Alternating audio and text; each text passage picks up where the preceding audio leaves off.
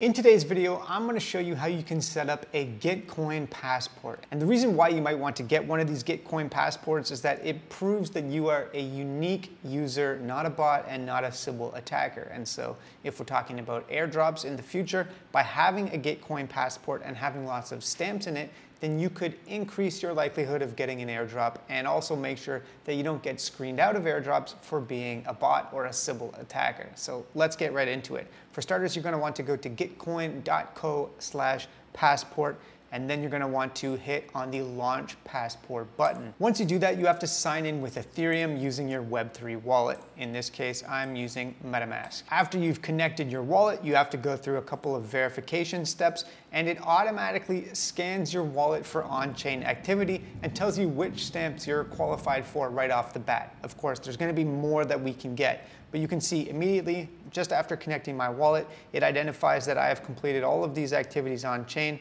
I can hit confirm stamps and move to the next step. So this is what the Gitcoin Passport dashboard looks like. Now you can see here it says that this is my default humanity score. Just based off of my normal on-chain activity, it says that my humanity score is a 9.91 out of 100, and the passing threshold is 20. So we need to bump this up a little bit before we make sure that we get through any sybil or bot screens. And the way that we can do that is by adding stamps. And so the different things that you can do to add stamps is prove that you have participated in some activities, for example, making donations on Gitcoin or voting via the snapshot application. But you can also, for example, connect a Twitter account or a LinkedIn account or a Facebook or a Google account. And each of these things give you points to help prove that you are a unique user, and every time you get a little bit closer to that threshold of 20 points to prove that you are a human.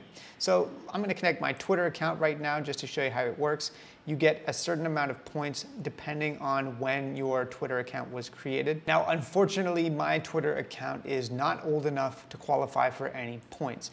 The older that your Twitter account is, the more points you get. A Google account though, and once you connect a Google account and you sign the transaction, then if I scroll back up, you can see that I've gotten additional points. So I've gotten closer to that 20-point threshold. And the idea is that you can verify your identity by either connecting your different social media accounts or by completing the activities that you need to complete to qualify for these points. So for example, making donations on Gitcoin. And once you've reached the threshold of 20 points, you can scroll down to the bottom and click this button that says bring your stamps on chain.